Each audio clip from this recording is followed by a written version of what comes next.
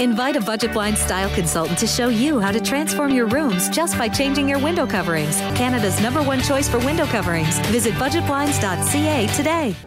This is Newcap News with Bart Pediasic.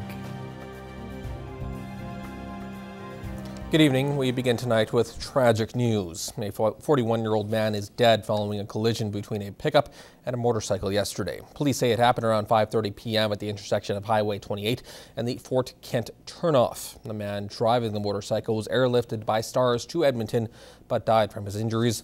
The driver of the pickup was not injured. RCMP continue to investigate.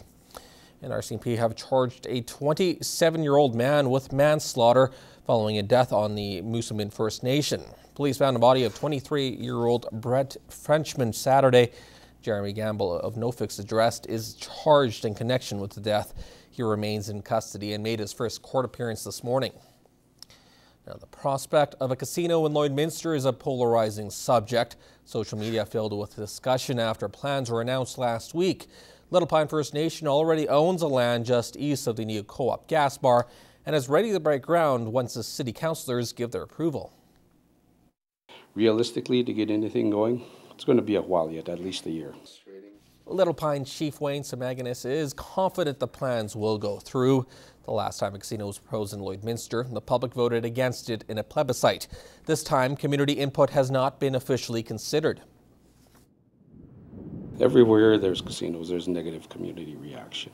But again, there's also professional people to help people that do have gambling addictions, that do have those problems. We look at it from a economic development initiative, and of course there's all kinds of impacts from all types of developments. So there's probably community opportunity to benefit in any type of development that comes into our city. So Magnus says 25% of the casino profits will be reinvested locally. 1/3 of that money would be accessible to the city. He adds jobs are another benefit. If we bring at least 300 staff, that's a lot of people that are working and spending, buying products here in the city. And as well, many staff members will likely be Aboriginal. It's always been a good start. From what I've seen of it, gaming for First Nations people, it's helped us a lot. And certainly it will help the city of Lloydminster too. Once the casino partners submit their application, council will decide if the final project will go ahead. Well, for the month of June, Lloydminster RCMP are focusing on an initiative to change perception of safety on roadways. Yesterday, police launched their traffic safety awareness campaign in hopes of preventing future traffic-related injuries and deaths. They're encouraging drivers to pay extra attention to checking blind spots, signaling appropriately, and to stay a safe distance from other vehicles. Police will be ticketing for all violations, but are paying special attention to one specific problem. This month we are actually particularly focusing on tinted windows.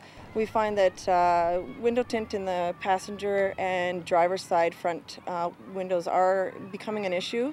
The citizens of Lloydminster have expressed their concern with window tint.